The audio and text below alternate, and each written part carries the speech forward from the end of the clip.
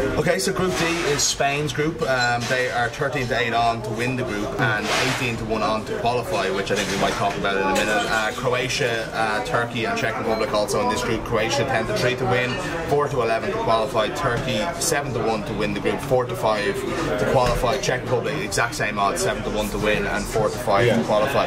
I sort of feel Spain are almost like Italy 4 years ago, where in hindsight you look back and think, oh, it was obvious that Pirlo would be the outstanding player of the tournament. I know what you mean, and that maybe Iniesta is like that, and I'm going to have a bet on Iniesta to be player of the tournament.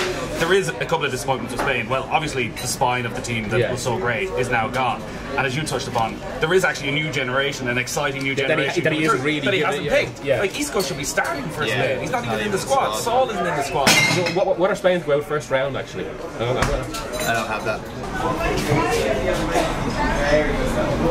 Stage of elimination, group stage, 8 to 1. So. 8 to 1. Okay, so sorry. Just the Spanish side of the family are going to kill me, but I'm going to go a tenner on 8 to 1 Spain to go out. But I'm also going to balance that with betting on Spain each way, I think.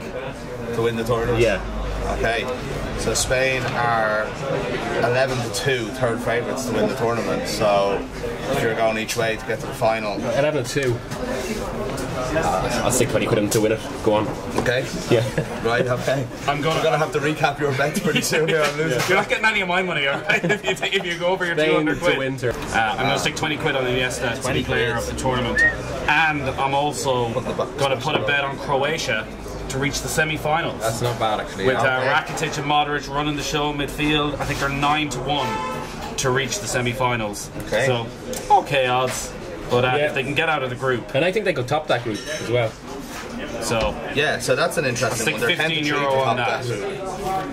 I mean, we might not have a charity bet on it, but that's actually one to look out for, I would say, as well, because I just think that Spain or Croatia each way as well to win it, maybe. So Group D, we're looking at Spain, Croatia, with the slight possibility of an upset for Spain, the same way as in the World Cup.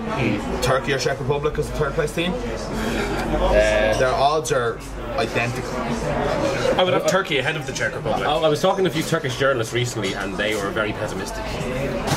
Despite the real research. Turkish journalists. Give it a lash with Ladbrokes.